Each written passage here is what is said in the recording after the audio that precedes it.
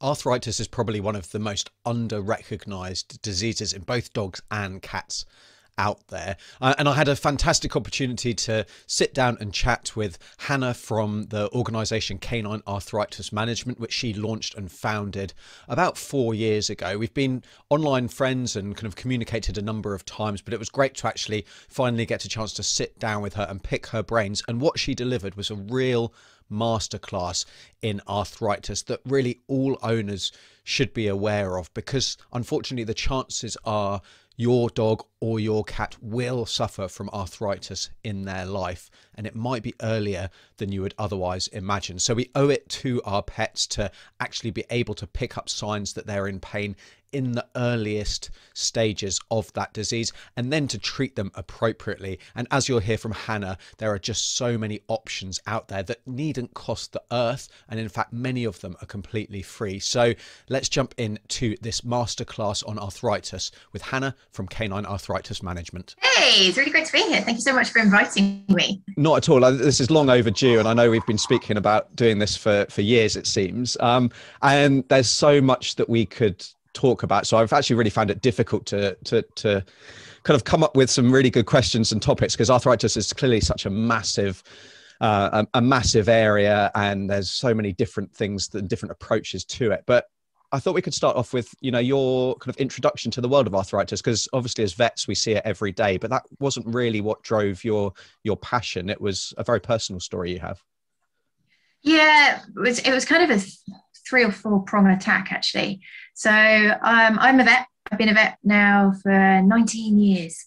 And I have been an owner of a very arthritic dog who everybody says that their dog is the love of their life. Mine was, okay? Mine really was. And it was very different to be on the other side of the table.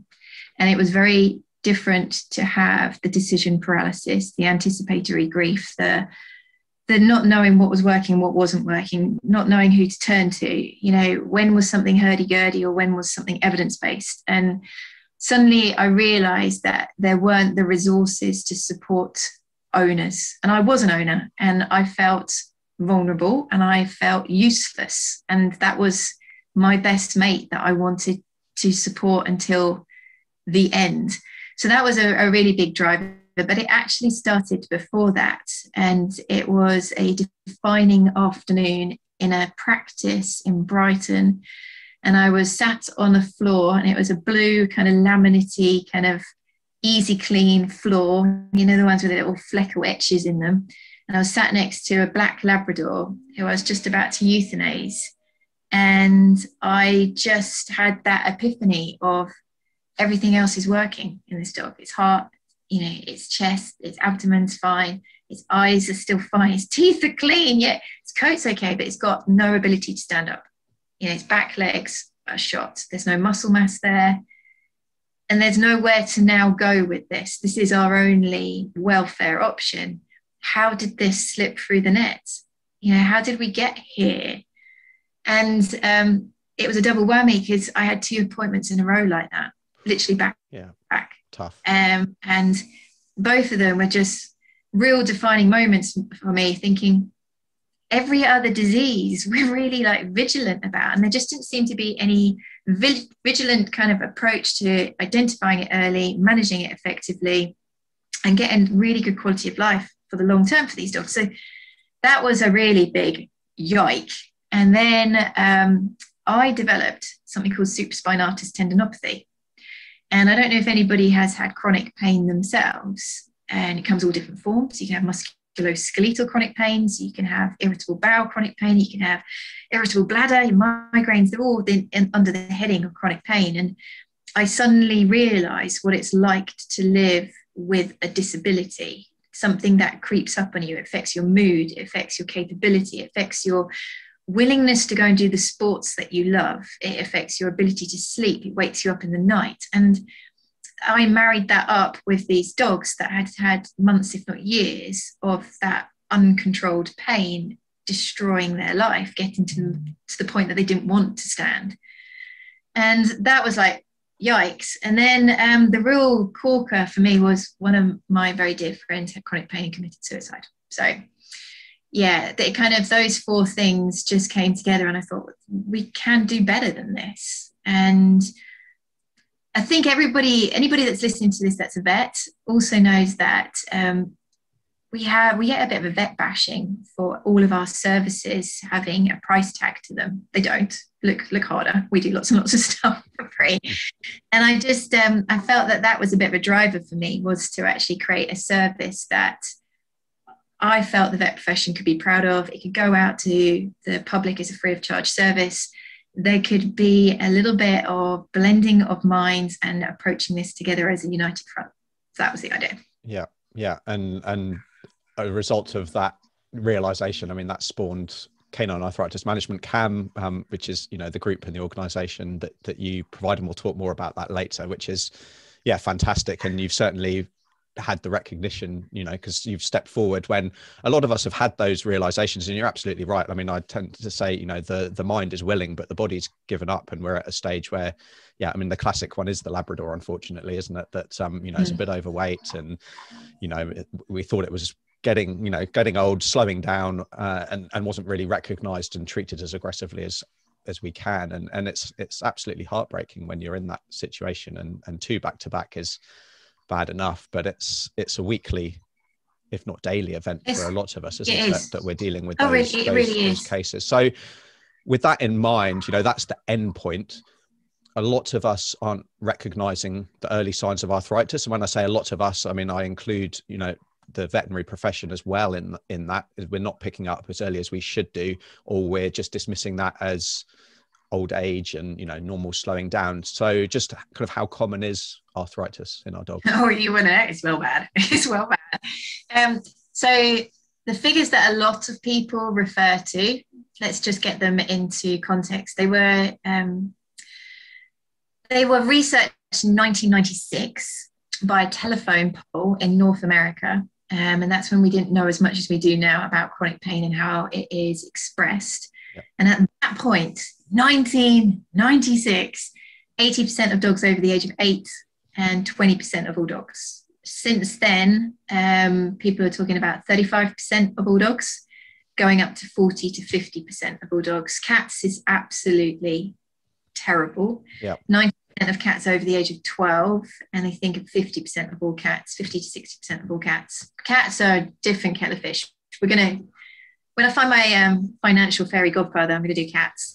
Because I think they really need. And you get to clone yourself, so you've got the time to cover it as well. Yeah, I mean, cats are, they're another topic altogether. And they are, they're just massively underappreciated, and cats just adapt amazingly their behavior so that they don't show us the signs of arthritis. But if we know what to look for, much like dogs though, if we know what to look for, we can, you know, it can become glaringly obvious that this individual is suffering from pain. So what kind of signs in the early stages are people just completely missing or dismissing? Okay, I think first of all, people have to realize the main kind of like etiologies, the main causes, because then they're going to start looking at much earlier in the dog's life, instead of going, oh, well, he's now 7, I suppose I better put arthritis on my differential list. No, let's bring it forward. 6 months onwards, it should be on our differential list, because the major cause of arthritis in dogs is developmental joint disease. So your hip dysplasias, elbow dysplasias, osteochondrosis, patellar luxations, you know, ankle and limb deformities, which is really prevalent. And so that really kind of opens the mind that when you have a dog that's got a recurring lameness through the summer months and is 2, that actually could be arthritic change, because they've got an abnormally functioning joint. So the way to kind of divide into easy categories so that you can identify early. I'm going to do the CAM factor. Everybody's seen the X factor. Do you have it over there? Yeah. I think so. I don't really watch much TV, but I'm sure everyone knows what you're talking about. We got the CAM factor. So you have to CAM factor. So on my cross, at the top, there is behavioral change, and then there's postural change. And then there's physical changes and capability and gait changes. So divide it into 4. And it's a really good way of training your brain, partly because we have this inbuilt bias in our own heads of Did I really see that? Is that really something to be worried about? Oh, he's too young to have that. And also that terrible, I want to bury my head in the sand because I don't really want to admit that this is a problem. But when you divide it into 4 and you start ticking off each category going, yes, I have got behavioural change. He doesn't meet me at the door anymore. He doesn't want to play. He's become a little bit iffy around other dogs. He's become sensitive to noises that he never was before. Okay. Actually, he's got quite a roached back. He's got quite an arch. His tail, he doesn't use his tail so much. It's quite dropped and it's very tilted in his back legs. And he just doesn't look comfortable. It looks like a bit like a wonky table. Right, okay, that's that category taken off. Okay. His coat's looking different. He's got whirls and patterns and strange, and he's got muscle mass real building up around his shoulders, and he's kind of getting slim around his back end.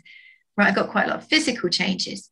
And yeah, he's walking with an abnormal gait. I don't know what it is. Is he lame? I don't know. I'm not a vet. But there's something not right. Oh my God, I've suddenly got all 4 categories filled in. This is all directing me to the core of my CAM factor, which is there a chronic pain component to this? Is there a musculoskeletal pain component to it? And then you can take that to the vet. It's a download on the CAM website. You can take it to the vet. It's called the Suspicion of Chronic Pain PDF. And you can offload what you're seeing with clarity. Whereas what happens in a consult room, which is 10 to 15 minutes, is I think there's something wrong, but I don't know really what it is. Ooh, tricky. Yeah. The clock ticking. How are we going to get to the bottom of this in 10 minutes on a slippery floor with a table in the middle of the room? My computer's facing the wrong way and we haven't even got a window for air. How are we going to get to the bottom of this in 10 to 15 minutes? Take your piece of paper with your thoughts clearly laid out and it'll be a lot easier. Yeah, absolutely. And take videos of your dog walking in its normal, in its normal environment, on its normal walk. Exactly. So, yeah, the slippy floor is, we obviously need it for cleaning and things like that, but it's, it's a nightmare for dogs and they don't walk properly, especially if they're sore, are they? Exactly. And I direct my clients to the CAM website because it's the place to go for proper information and detailed information, because there's only so much that we can do in that 10-15 minutes. Even if we know that we need to do better and we're booking half an hour slots, which is probably about as long as most people are getting it, that we can only scratch the surface of that, and there's a risk as well of bombarding people with all this information, and actually it goes over your heads because you're blindsided by the confirmation that your dog does. The owner's taking about 25% of what we say. Yeah, and if you went to see a pain specialist or a chronic pain practitioner, you'd be with them for at least an hour. And when I used to do my home service, I'd be with the person for an hour and a half to 2 hours. Yeah. It's a completely different kettle of fish to then being expected to impart that kind of knowledge in 10 to 15 minutes. Because you're not just giving a pill or a potion, you're coaching that person on identifying, understanding, lifestyle changes, exercise adaptation, dietary changes, how the pain meds work, what to use when to stop them, when to come back. Do we need to do x-rays? Oh my God, it's a lot to take in. So yes, the good news is the website is being rebuilt. That's a big job. Actually. Yeah, so the website is, I wrote that when I can only but say I was in arthritis kindergarten. I feel like I'm now in secondary school. I haven't actually progressed to university yet. There are some people that I admire that I'm like, I can't join you. You're amazing what you do.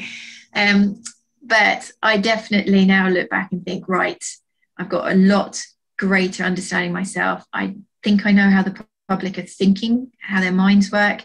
There's so many add-ons. So yes, the new website's going to be launched by the summer. Fantastic. I very much look forward to that. But I guess, you came back to going back to how you felt when, Holly was diagnosed with arthritis and that you felt vulnerable and useless.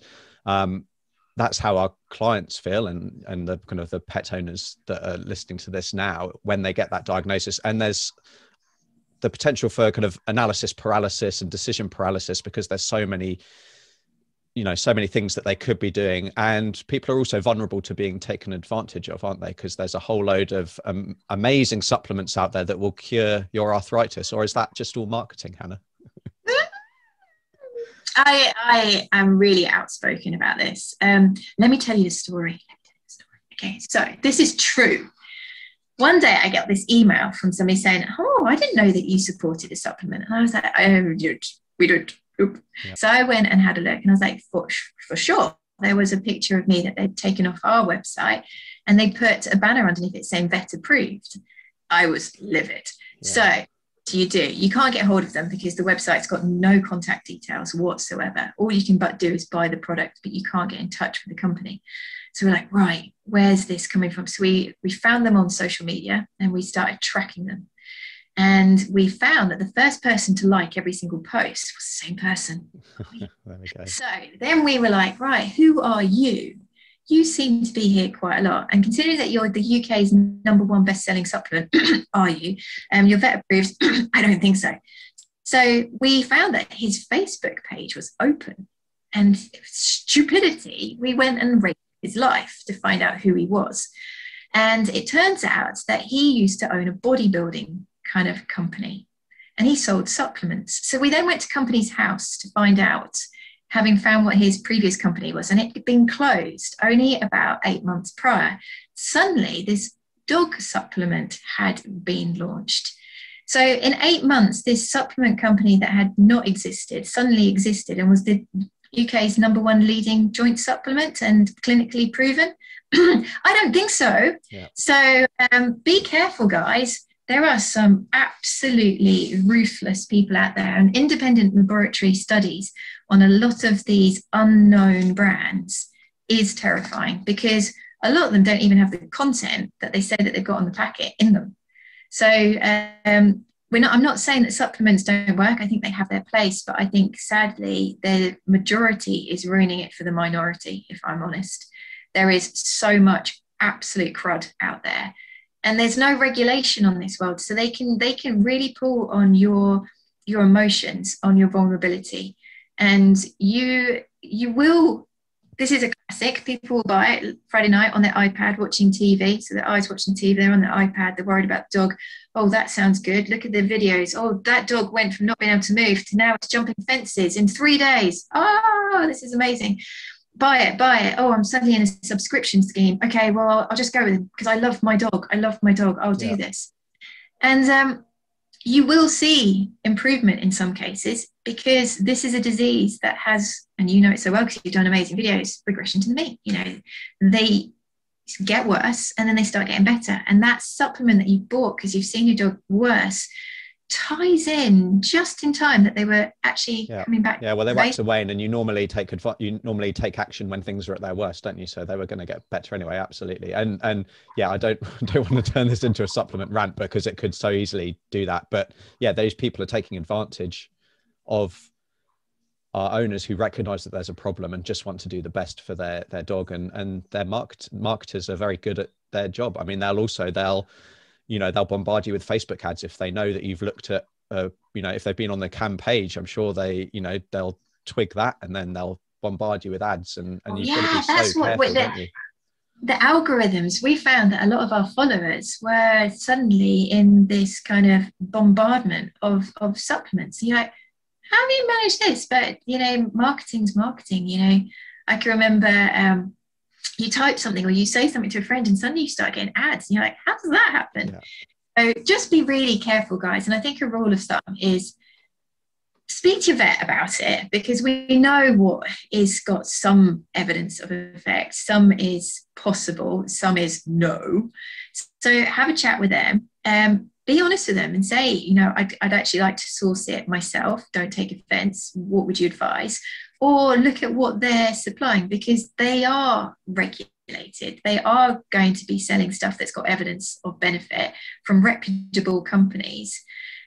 Whereas when you go alone and you go into one of these pet pharmacy online suppliers, they're just selling whatever the public want. Yeah, flower pills that are masquerading as the latest, greatest. Yeah, it's so difficult. With that in mind, or with the mind that supplements, can absolutely play a role. They're not the be all and end all that unfortunately sometimes they end up being thought of as. The other thing that as vets we get accused of, and unfortunately there are vets out there that are like this, is just throwing painkillers at our pets, and that's the only thing that we can do. But we like to think of something called a multimodal approach to making changes in a lot of different aspects of a pet's life, including painkillers. But why is that important, and what kind of areas can people look at? Okay, this is where I get really excited. Okay, so there is so much you can do. It's crazy. And when I started CAM, I was really at the start of my learning journey. I was working on my university education and some experience and just being fishing around. Now I just feel so much better equipped. There are so many options out there. And what's really interesting is the free of charge ones are the biggest impact. So weight control. I joke every time I speak to someone, and we always end up coming back to weight, like with everything, everything I've spoken about is it's just so important. But yeah, sorry, carry on. It's so important. No, but it's so true. And 9 out of 10 owners of overweight dogs can't actually see it now. So it's not your fault. Please don't go and berate yourselves. We don't want anybody sitting on the sofa crying, going, oh, I've let them down. It's not your fault. Take this message now. And I say when I'm lecturing, take your eyeballs out, put them back in, look at your dog. Fresh eyes. Now critique. Where are you at and what can you do about it? Because body condition scoring is a free of charge tool that you can do now at home. Look at your dog. Are they carrying extra pounds? Because it has such a massive impact on arthritis pain. So not only is the mechanical weight carriage through those joints, so it's increased forces on really compromised joints. You've also got the inflammatory nature of that fat. So that's like petrol on those arthritic joints. But we also know that the lipid droplets, the fat droplets, also infiltrate the soft tissues surrounding the joints, weakens them. It's also got a massive impact on other forms of health, so diabetes, heart disease, respiratory disease. But we also know in humans, carrying excess adipose tissue has effect on your cognitive and emotional state. So you've got a dog that's painful, and you're also going to add a really big dose of depression, pain, and a little bit of depression in there, and you're sedentary because you can't move so much. This is a recipe for disaster. So if anybody could pot this up and sell it as a pill, right, so it's going to reduce mechanical forces, it's going to reduce the inflammatory nature, it's going to build strength in the surrounding tissues, it's going to make them happier, it's going to improve their cognition, it's going to have a range of other health benefits. Guess what? This pot of pills is free.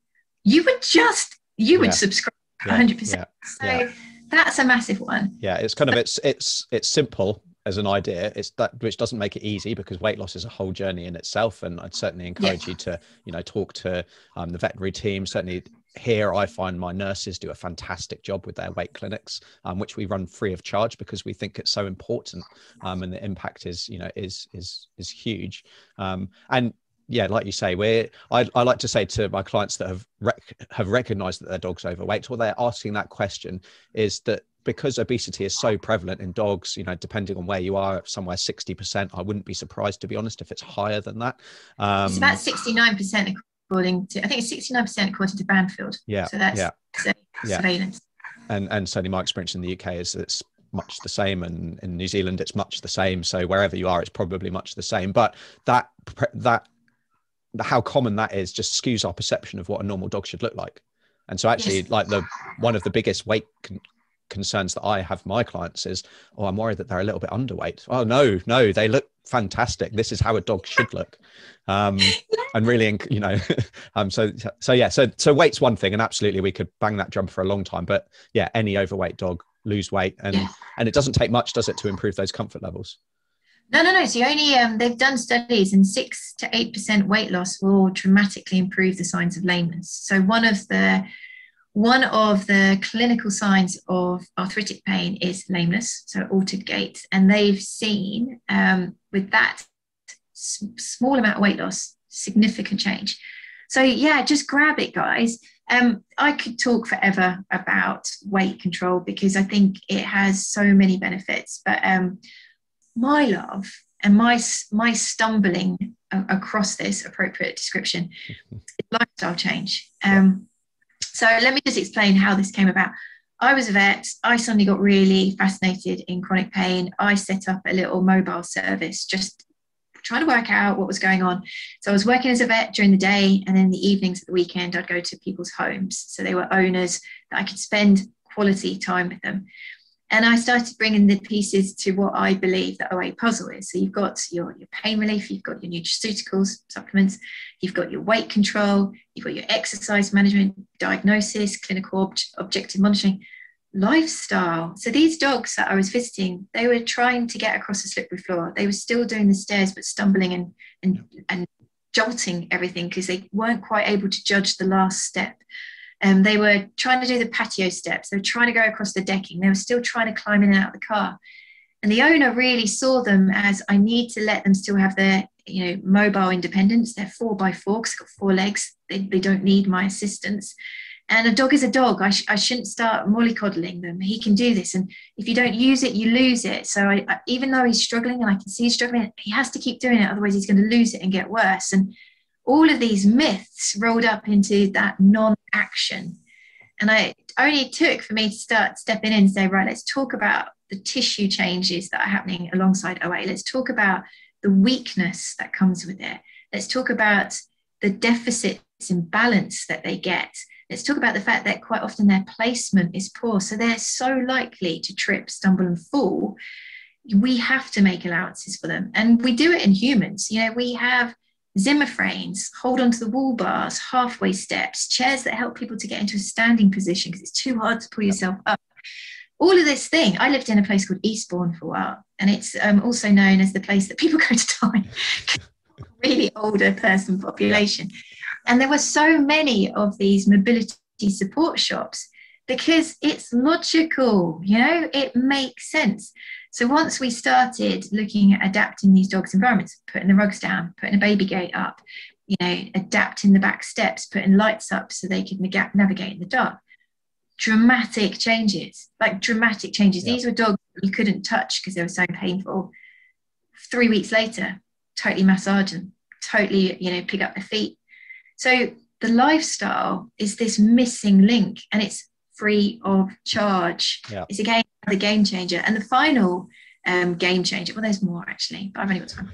It's exercise. Yeah. It's everybody does it, but look at what you're doing. Is it too much? And probably 80% of my owners, I'm saying you're doing too much for your dog's capability because the tissues are not at their peak fitness now. They're going to fatigue quicker. When they fatigue, they become dysfunctional and painful. So then they're going to shift their weight to their compensating joints. That's going to make them work harder. They're going to get painful there. Then they're going to throw their weight back. Negative cycle. Yeah. So cut your walks down so that you don't get to that point, and then build them back up again. Look at where you're walking. Look at what you're doing on the walk. Get rid of the ball chuckers, guys. I can't stand them. I'm really sorry. But if you've got weak, painful joints, they do not want to be going... No. And we kind of think from that in mind, the ball throwing is a big no-no, but people will think, well, if they were sore, they wouldn't do it. But their drive to, and it's the whole thing, the dog's drive to kind of please the owner, to please us, and to just get on with things is huge. And if there's that stimulation of that interaction with the owner and chasing the ball and it's great fun, they'll just do it till they drop.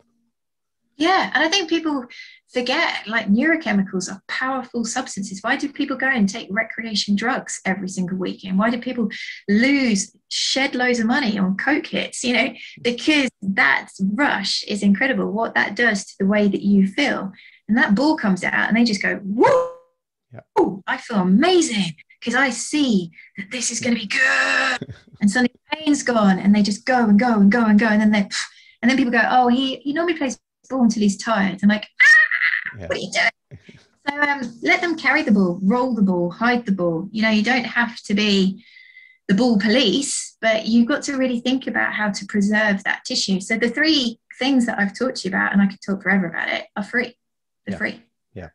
So, and make so much difference. They don't seem, if on the face of things, they don't seem that big, but they are the cornerstones of how we can kind of get on top of this condition.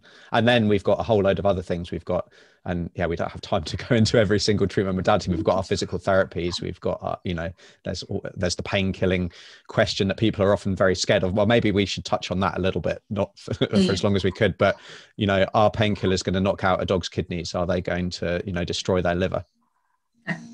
Put it like this, guys. If you've got to this point and you're thinking, okay, she's all right, she's a bit weird, but she's all right.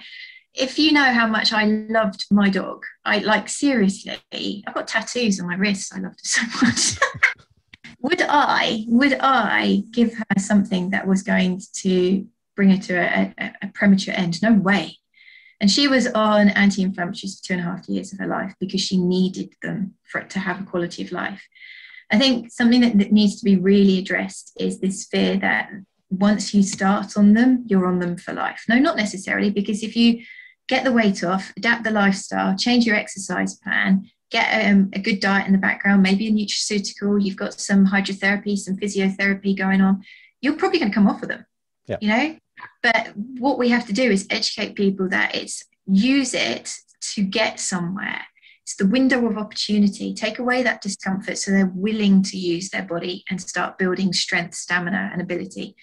So that's one myth. The next myth is that it's the cause of all evils.